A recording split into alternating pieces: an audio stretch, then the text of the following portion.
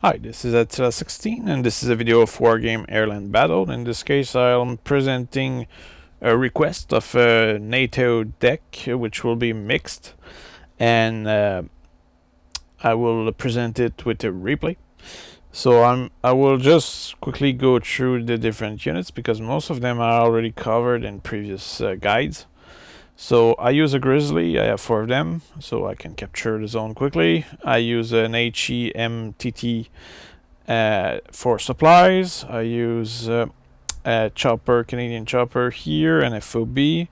Then I use a SO engineer for fighting in the wood. I use a TGM Milan F2, which can nearly single shot a T80 on the side. Then I use some Vandus with the chopper. Milan is also with the chopper. These two will serve me to capture buildings. Then I use Flak Panzer Gepard and Chaparral. Chaparral are my anti-chopper. Flak Panzer are mobile AA that can shoot on the move, which is practical. Then I use Martyr Roland 2 with 2 group, maximum experience for all this. And these are my anti-plane essentially, and chopper as well, they're really good for that. Then I use, in terms of tank, I use Harpoon, AMX-13 Harpoon, and 2 group maximum experience because they are ATGM units. Well, they have missile. Then I use the Cougar, no experience there because I want them for the number. Then I use Scimitar, which have Bushmaster to cannon, which is very nice, but they are recon, so that's also very nice. I use a Kiowa with Hellfire, which is very nice as well. I use an AMX 1390, which I wanted to try, with maximum amount of experience. Then I use 2 group of TOW with maximum amount of experience. I use 2 Cobra with maximum amount of experience. I use CF 188 Hornet for Canadian cluster bomb bomber essentially, as well as a very good fighter. Then I use the F-16A Fighting Falcon for the Norwegian with 2 bombs of 1,000 kilo. And then I use Tornado because they have Maverick missile and they are pretty fast.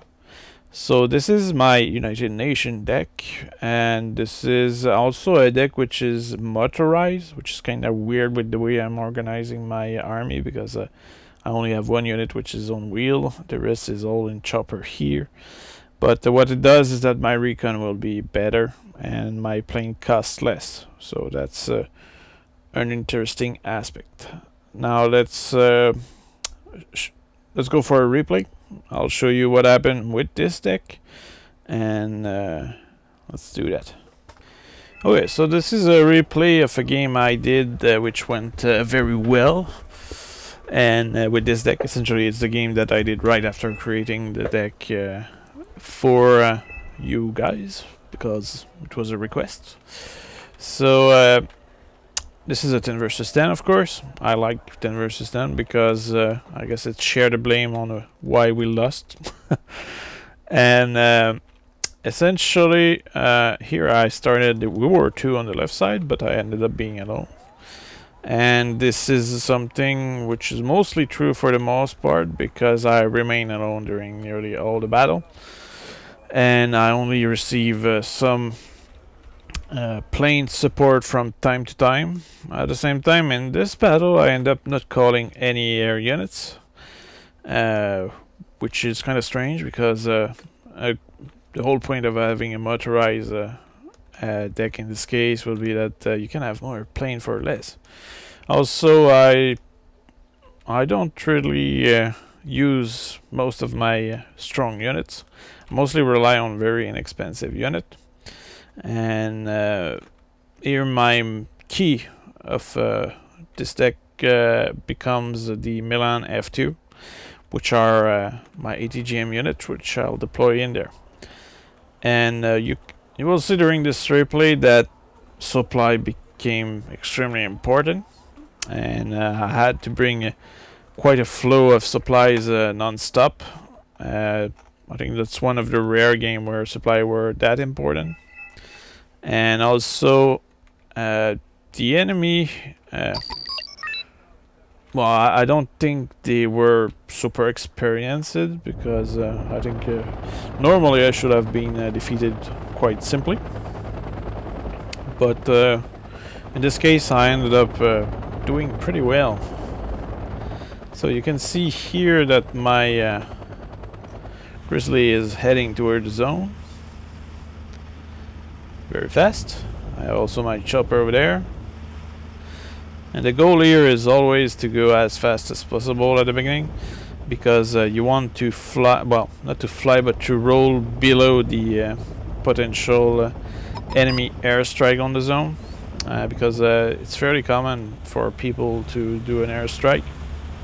So now my command vehicle went further than I expected, so he ended up here, which is totally not safe, because if the enemy does a strike here, that could have been disastrous. So I captured the zone at the same time as they do. I had the time to call in a few engineer here, ASO engineer, for fighting into the wood. While here I decided to send my anti-air to the right side. This way, if the enemy send planes, I will be able to intercept them. Now also here my ATGM Milan have a pretty good range. Let's verify that. Okay, so no K range, it's 2.4 kilometer.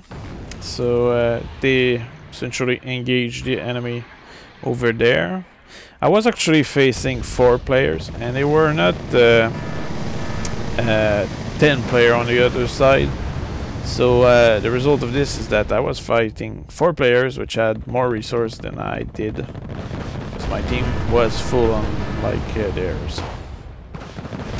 So here my engineer were intercepted by those chopper there. But fortunately Chaparral have such a long range that they were shooting down those Mi-24 very effectively, and they killed at least 4 of them fairly early on. At the same time here the enemy decided to put so many anti-air in there that my ally did a good move by bombarding the whole place. While here my Milan were shooting the enemy on the right side, and in here my engineer and their Humvees were intercepting enemy infantry here. You can see a small fight where I killed their infantry. I'm kind of surprised that they did not push harder here, because I only had those ASO engineer, which are not particularly good against tank. Normally you will most likely not be able to kill tank with that. But I think what happened here is an airstrike. That's why I've explained everything. Sometime in this game replay are much more interesting than playing. Should add the spectating mode. So you can see that there was some air-to-air action there. So the initial contact was largely in my favor already at the beginning. I did kill with my ATGM Minen a few enemy tank. Same time here was a few, it was probably a T-64, which were then quickly engaged by my Milan. That's a pretty good range. And you can see that my Milan, if they hit one time on those tanks, they destroy them. So as a result of this, my Milan were really deadly to him. While here they actually managed to survive a hit. Let's verify how much Milan does. 24 damage. That's a lot. While here my Martyr Roland 2, which are here, are shooting down more choppers. So I did have anti-air means here with those Martyr Roland 2, while my Chaparral are more like a few good shots. They only have 4 rounds each, so that's 8 rounds for 2 units. While my Marder Roland, since it has 10 missile for 1 unit, it can it's much more reliable to maintain air superiority. Now MiG-29 actually did a strike on my Roland, and I think the Roland is really resistant to enemy airstrike, which is it must have boosted that or something, because now it has 2 top armor, which is very good. It used to be that you will be able to kill those Roland in 1 cluster bomb strike, but that doesn't seem the case anymore.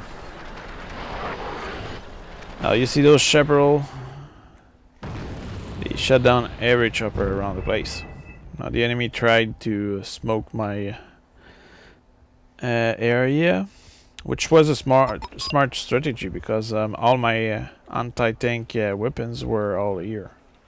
You can see here that I brought a supply chopper, and I think this round really was a lot about supplies. I kept bringing supplies back and forth between my troops and the FOB. At the same time, here their smoke screen wasn't thick enough, so it disappeared after a few, well, a short moment. Well, here my Chaparral shut down another chopper. I think with the chopper, if you have a Chaparral M48A1, you might as well not bring any chopper around. Now the other team has decided to send in a small group of infantry. Now you can see that the infantry in there is Motostrelski most likely, and the BMP or BMP2, which costs 30. Now they noticed that my Milan were destroying all their vehicles before they even got close, so they unloaded their infantry, which I saw and reacted to by sending my Puma. The thing is that if the enemy did manage to get into the building with my Milan, they would have defeated them fairly easily. So that's why my Puma became a very good solution for all this. At the same time, my team decided to bring in, well, fire some artillery. While my ATGM kept destroying the enemy tank here. These were T-72, so I can see those enemy running literally under an insane fire of Puma.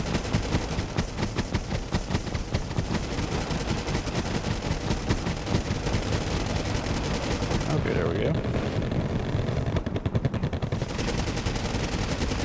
So essentially, you see how the chopper can be a good complement to those ATGM units, because ATGM are vulnerable to enemy infantry as well as other things, but the chopper itself can be very good at dealing against infantry in either wood or open field, like this case here. Well, here you can see that I keep moving those Chaparral all the time. They are very mobile, which is surprising. But these are truly the key of the battle on this side, because with those Chaparral I can fire on the enemy chopper from so far that it's ridiculous, if you ask me. Let's see how far this thing goes.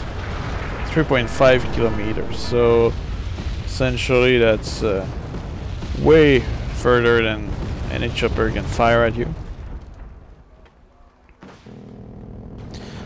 So if you have a Chaparral A1 in the area and you're the pact, just don't bother with it. Well, here you have some Tunguska. I sent my chopper here in a kind of wasteful move, but that was mostly to recon the area. I wanted to see what kind of opposition there was, because I might have wanted to call in an airstrike, but I decided not to because of the amount of anti-air units, and at the same time my ally decided to bring in some Raven, which are much better suited than my own troops to clear out the enemy AA.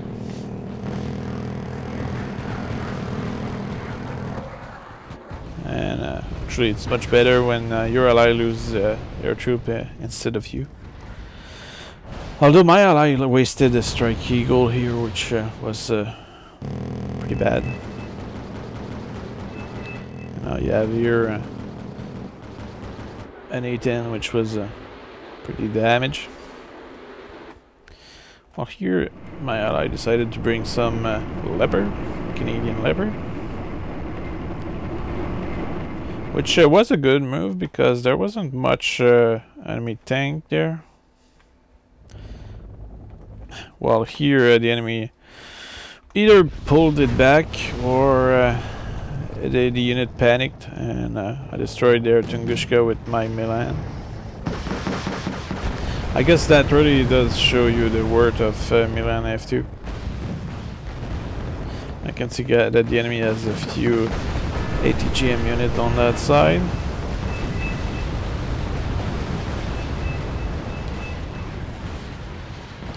And here we actually saw briefly an enemy command vehicle. Now notice that I have chopper here, chopper here. You have a supply truck here. And my supply depot is starting to be empty. I have one which is coming back here. The thing is that those supply trucks have so much supply that it goes away really fast. So you can see that if you manage to feed the supply for those ATGM Milan, it can be certainly one of the best weapon out there. Well, here actually you can see that I have my command vehicle Grizzly here, and that I actually do have another one here. Now the thing is that the reason why I brought the second one is that this one was really dangerously placed. I did not really trust the location of it, so I brought another one to be able to move this one, but I think I ended up not moving it, but still. Now here I had some Cobra. Which version of the Cobra is that? 1F. At the same time, with the amount of enemy at Tunguska, it was a pretty bad idea to try to move my Cobra around. So here it was a kind of a standstill. There was no way I was going to move, and there was no way the enemy was going to move either. Well, here on the side I decided to bring some Scimitar with their Bushmaster autocannon, and the reason why I brought those specific units is that I wanted to prevent a potential offensive of light vehicle and infantry from that line of tree. At the same time, oh yeah, somebody complained that I did not have sufficient amount of anti-air, which was most likely true, so I brought my Marder Roland 2, which is very nice anti-air, mostly good against chopper, but very effective against plane as well. Essentially, with maximum amount of experience, it will never miss. Nearly. So, was bringing those reinforcements. And while doing that, I brought in some Cougar. Canadian Cougar, as well as some Harpoon, which I did not bring in on the plateau there because I did not want to reveal their existence. Actually, they are not there yet. They will come. So you can see them. And the thing is that what's fun about the Cougar is that it's a light vehicle. It uses each rounds. And also, you can have lots of them. They are really fast off-road, as you can see. It goes very fast. And even more fast on-road, as you can see here. Whoa, nearly flipped there. But it's a fun little tank, I will say. Well, here you can see that my Roland are now deployed. I deploy them into a line individually. I'm not sure if it's better to have them individual or in group, but I decided to do individual because that will share the risk on multiple locations. And yeah, well, as you can see, the enemy was bombarding my Milan there with more or less effectiveness. Well, on the rest of the front, since my team was more numerous, I suppose they had an easy time advancing. But on my side I had 4 players.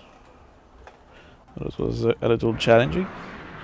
Now you can see my chaparral shooting down planes and chopper. And there you go. That's why you should never put your command vehicle near buildings like that, because that make them vulnerable to cluster bomb strike.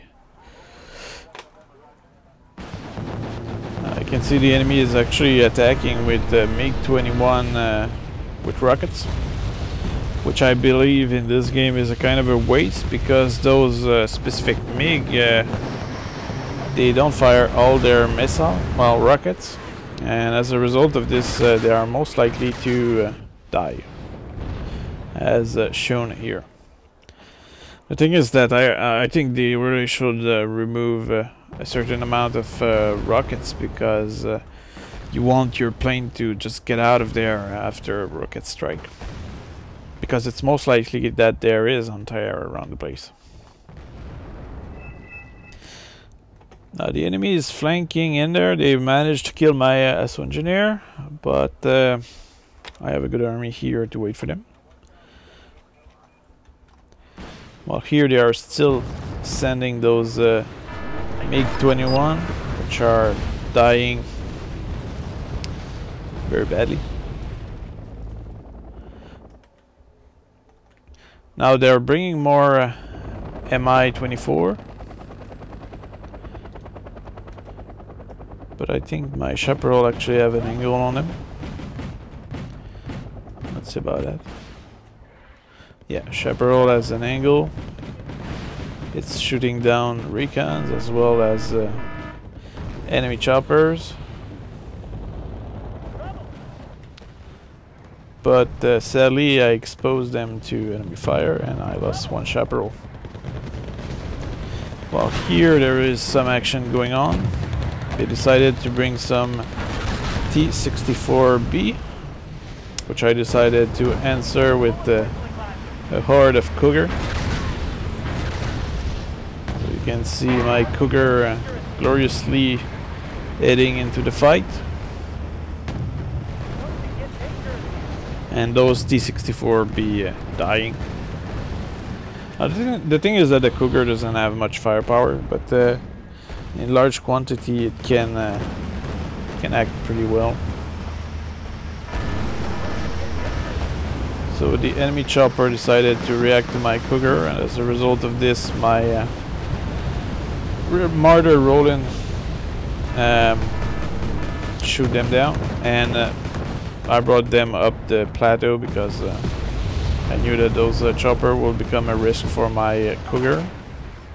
At the same time here with my Cougar I was a little careless, so I was a little overconfident there. And the Cougar against infantry is a bad idea. You should not do that. So I decided at some point to pull them out. Yeah, there we go. So I just moved in and then I'm moving out. Well, here I brought in my harpoon, which were too far to achieve anything. But I decided to... Oh yeah, here I actually moved some stuff. I didn't move in a Martyr Roland 2, as well as some Vandus. I have no idea why. So I have no idea what happened there. I don't remember giving that order.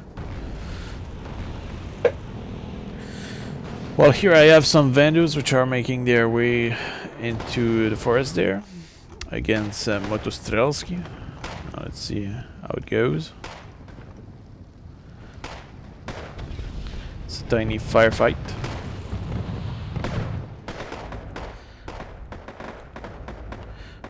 Now, since my Martyr Roland did their work, I decided to pull them back again.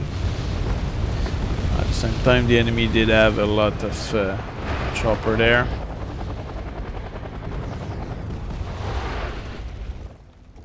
Which were a bit of an issue. Oh yeah, that's right. I decided to move my Cobras here to destroy those T-64B. The enemy as a response to this sent their Mi-24, and with that unit of Martyr Roland 2, I killed everything. So those chopper really were slaughtered by my Martyr Roland 2. And the enemy had more of them. Well, here I decided to move in my harpoon in a very glorious but vain move, which I probably could have lived without. There was no point for me to push forward. Also, my Martyr Roland here only had one missile remaining, so that was pretty bad. But I did have my chaparral here, which were reloaded. And actually did manage to shoot on stuff up there. There's quite an air war that happened above me, but did not do much. So here you can see with my harpoon the great accuracy. Essentially they are shooting the sun or something of that kind.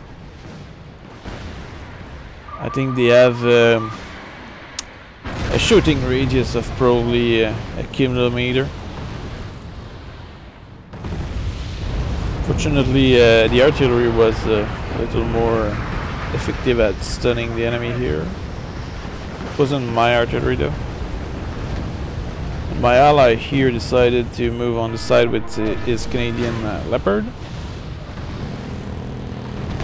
So he probably took a few good shots on the enemy here. While my harpoon here were literally slaughtered.